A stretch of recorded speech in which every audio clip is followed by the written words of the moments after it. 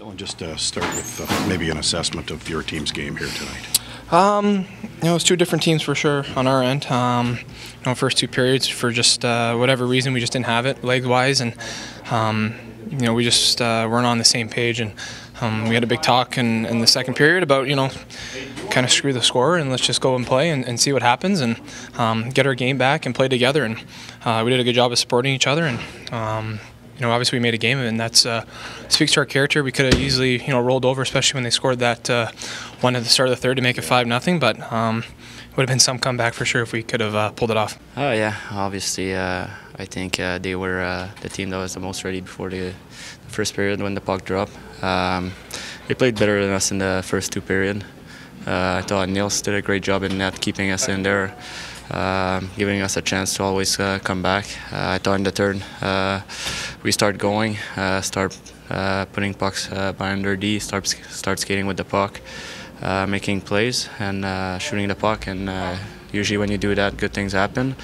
Power play give us a chance to almost tie it up at the end. Obviously, I really like the character that we showed in the third. I think most of the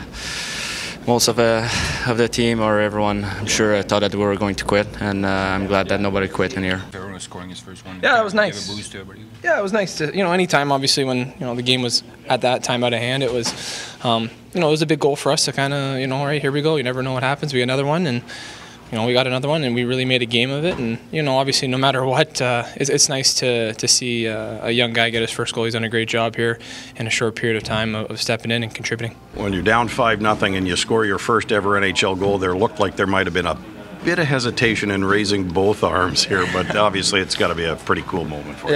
Yeah. It was pretty cool. Just kind of sucks that it was we were down 5-0 at a time.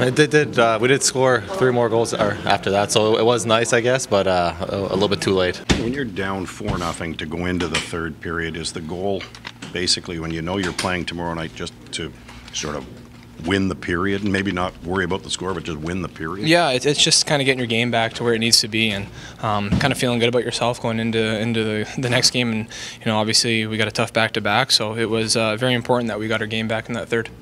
What was the general feeling when you made it 5-4 here with a couple of minutes left to go? Obviously there was a sense of excitement, and it looked as though at that point the team sort of had its moxie back.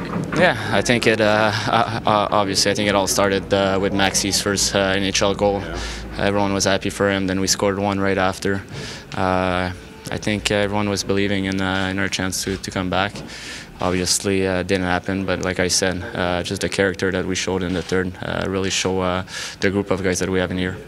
Well, the boys just had a little more hope. Just put it that way. And we had one, and we just thought, like, if we can get another one, then it's a game. And we luckily got another one, and we got 2 more after that. So I don't know. It was pretty good effort by us at the end, but should have started probably a little bit earlier. Game 3.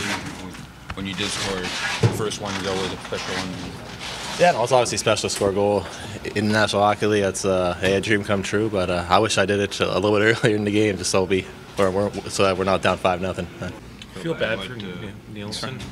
Same question?